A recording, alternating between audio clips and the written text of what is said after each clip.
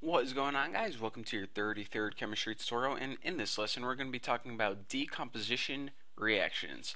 Now, in the last tutorial we just talked about regular composition reactions, and that was basically taking two or more things and combining them into one. So this is of course just the opposite. What we're doing is we're starting with one thing and we break it up into two or more elements, molecules, things, whatever you want to call them. So let's go ahead and take a look at a simple decomposition reaction involving, let's say we have two molecules of water. So 2H2O. What we can do is we can break this up into two H2 molecules and also some sweet oxygen, just like that. So if we go ahead and balance this, I'll go ahead and it's always good to balance your reactions, make sure you didn't mess up, aka I'm going to make sure I didn't mess up right now. In one molecule of water we have two hydrogens, and since we have two of them we have four hydrogens, so I just write H equals 4. In the last tutorial I did this, and that may be kind of confusing because you think four hydrogens are bonded together, so I guess I'll go ahead and write it like this from now on. And also in a molecule of water we have one oxygen, so if we have two molecules of water we have two oxygens. Now that's what we started with, and we need to make sure we ended up with the same amount of stuff that we started with. So if we go ahead and look at this, in H2, two hydrogens, so we have four hydrogens since we have two of them. And also this one's simple, we have two oxygens, just like that. Simple enough. So now let's go ahead and look at another example before I give you guys your first assignment. Actually, I think I gave you guys an assignment before, but let's go ahead and take things up a notch and take a look at something called calcium carbonate. Now the formula, oh, that is quite embarrassing. The formula for calcium carbonate is CaCO3,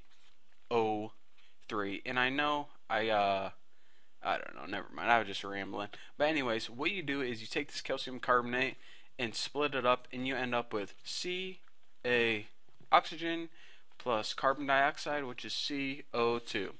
Now let's go ahead and balance this bad boy. And again, remember, this is a decomposition reaction. You start with one thing and you break it up into two or more things, just like that. So that's basically what I'm telling you guys how to do.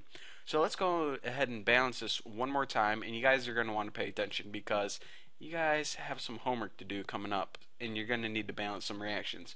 So we have one calcium, we have one carbon, and we have three oxygens. Now let's go ahead and just cancel all this out. Calcium we have one, so let's go ahead and cancel that out. For carbon we have one, here's one. And for oxygen we need to find three. Here's two, and here's another one, three. And as long as you canceled everything's out and nothing is left over, then we're good to go. So here is your homework assignment for the evening. What you're going to do is you're going to find out how many molecules of oxygen are left in my potassium chlorate. Sounds fun? So we're going to go ahead and, okay, that's getting annoying. We're going to go ahead and start with two molecules of potassium chlorate. Now that's 2K chlorine and O3. So this is the formula for potassium chlorate, and we have two molecules of it. So we're going to end up with 2K Cl and also some number of O2. So your job for the evening is to tell me how many molecules of O2. So basically you have to fill in the coefficient on this. So whenever you break apart potassium chlorate, you have two potassium and chlorines bonded together, and you have some amount of O2. So that's your job to tell me how many molecules of O2 is in this reaction. So the first person to figure out this answer, well, you don't really win anything, but I'll tell you what, I will let you donate $10 to my website to the winner, whoever can come up with this answer first. But anyways, thank you guys for watching. In the next tutorial, we're going to be talking about single displacement reactions, and then we're going to be talking about double displacement reactions, and it is going to be a blast, let me tell you. So anyways, thank you guys for watching. Don't forget to subscribe, and first person to answer wins.